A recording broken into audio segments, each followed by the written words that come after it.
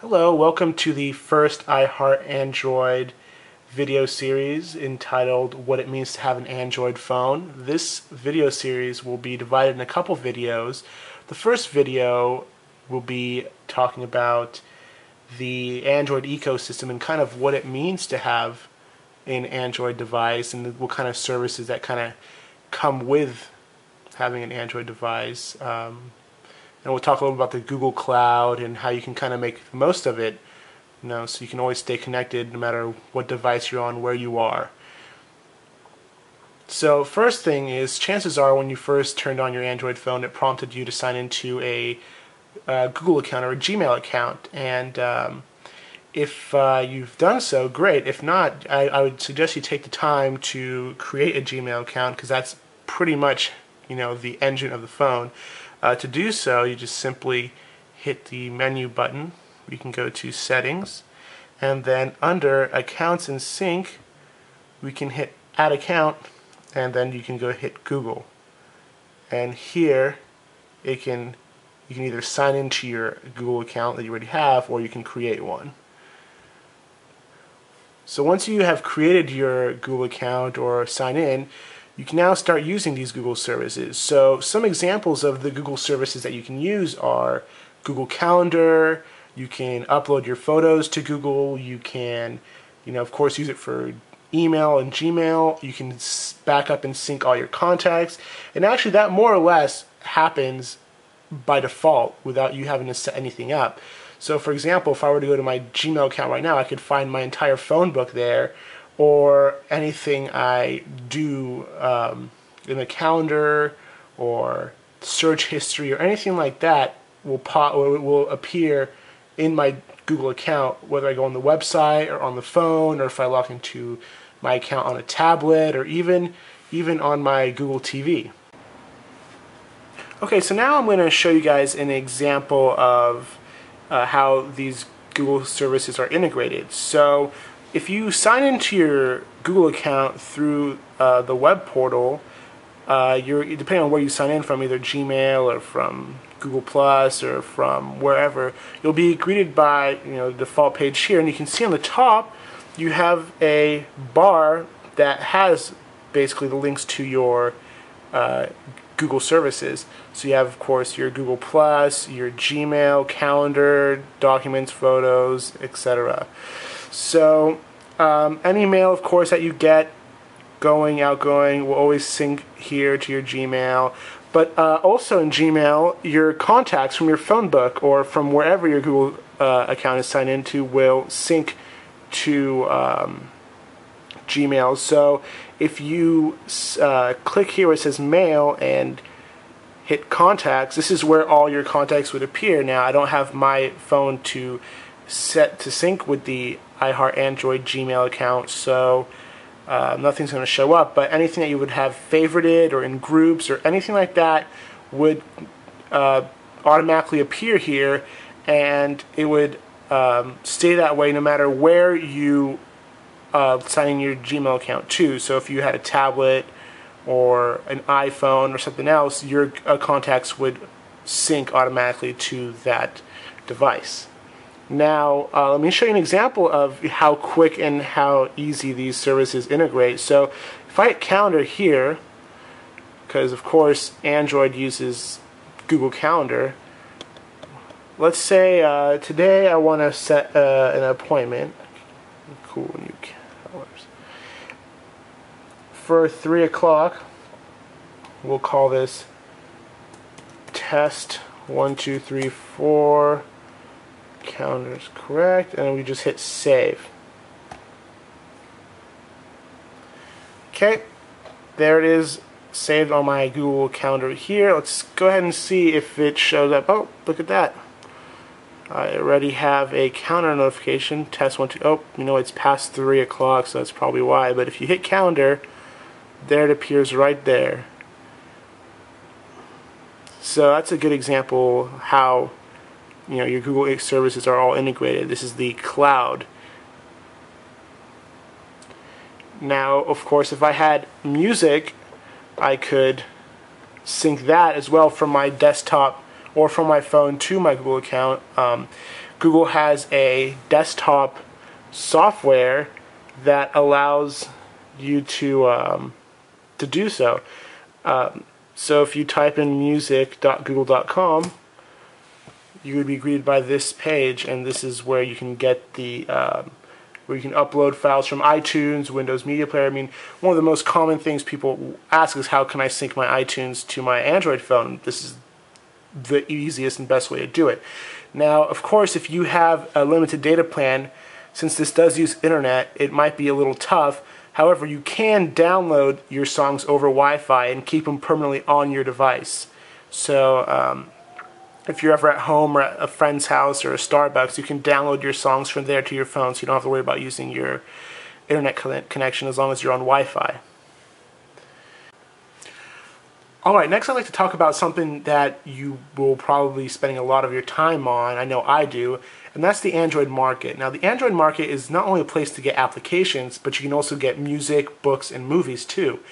Right now I'm logged into the web browser version of the Android market through my Google account, and it's pretty cool because I can download and install things to my phone from the Android market no matter where I am. If my phone is 1,000 miles away from me and I'm on my laptop and I said, you know what, I want to download the newest version of Angry Birds right now before I forget to my phone, no problem. So all you do is you come up here to the search bar and we type Angry, and of course before we can even say Angry Birds, it shows up. So here we are. So we'll show you here whether you have the apps installed or purchased, or whether you like to install them. So let's go ahead and install the classic version of Angry Birds. Actually, before we do that, I want to make sure that this app is a good app. I want to make sure that people are giving it good reviews and I can trust this app. So before we even consider installing it, let's go ahead and click on it, and here you're greeted by the application page, and you can see here that they have over 1 million downloads, which is, they actually grew 200,000 in the last day or two. And over here you can see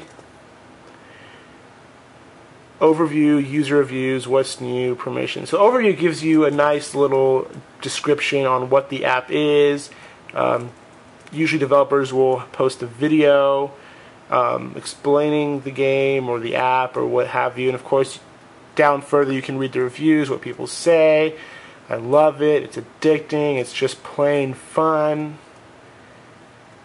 And what's new just shows you what was recently updated in the newest version of the application.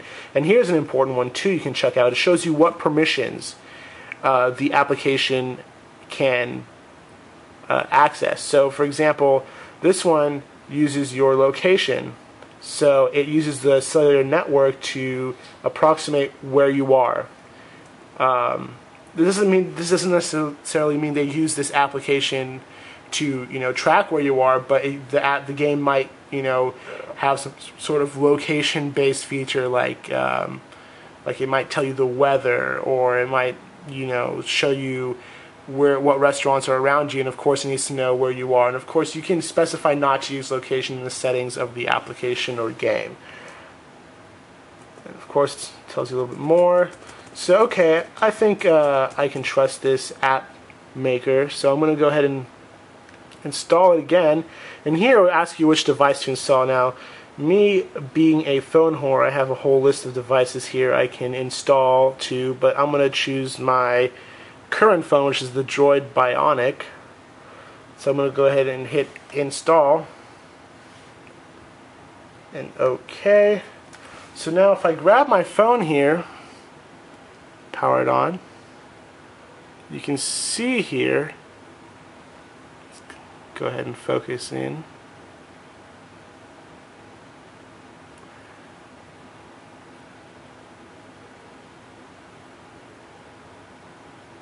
You can see that Angry Birds is installing as we speak, and actually we still have navigation turned on here. Let's go ahead and exit that, and let's go ahead and,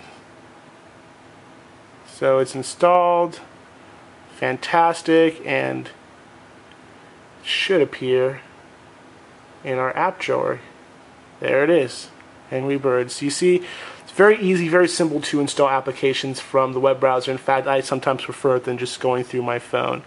But just to kind of be thorough here, I can show you if I hit Android Market here. There's my last app I downloaded. A cool feature is, let's say you your phone breaks, you get a warranty replacement, or you buy a brand new phone or something like that, and you sign back in your Gmail account. Everything, of course, comes back. It even starts installing all your most recent downloaded apps. Now, also, I can always hit the menu button, and I can always hit My Apps, and that will show you the a recent list of applications you've installed, and of course it shows you if you have any updates here as well, but you'll also be notified at the top of your status bar if you have any updates. Alright, so now I showed you a little bit about integrating your Google account with things you might do, such as calendars or music on the computer, with your Android phone or any other device that can sign into a Google account. Let's talk a little bit about other services that you get when you invest into an Android device. So my favorite, and probably one of the ones you'll be using most frequently, of course, is Google Maps. Now, Google Maps, does more than just finds your location and helps you look for places to eat. It has a bunch of other really cool features that I'll show you that a lot of people tend to overlook or don't even realize their phone can do. Some of my favorite ones, though, if you click this little guy here, which it looks like a bunch of paper stacked up on top of each other, you get different type of views. So if you want to see what the traffic is like,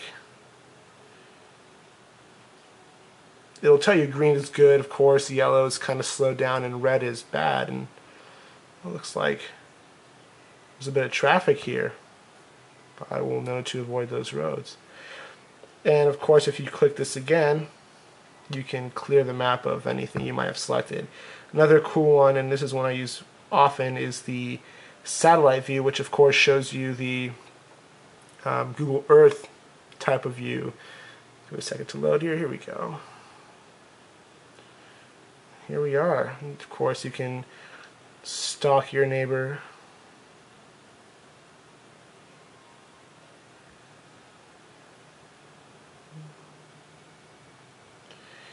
Another cool thing is, let's say you want to go to,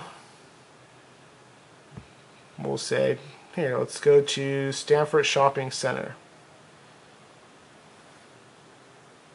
So you want to go to the Stanford Shopping Center, so you can click this. So not only does it give you a little information about it, you can of course call the business here. You can go back to the map.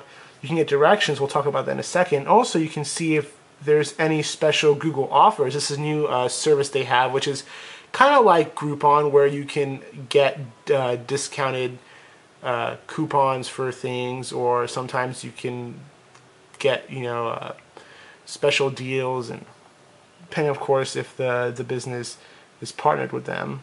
And of course, you can read reviews. You can review here. You can check in with your Google Plus.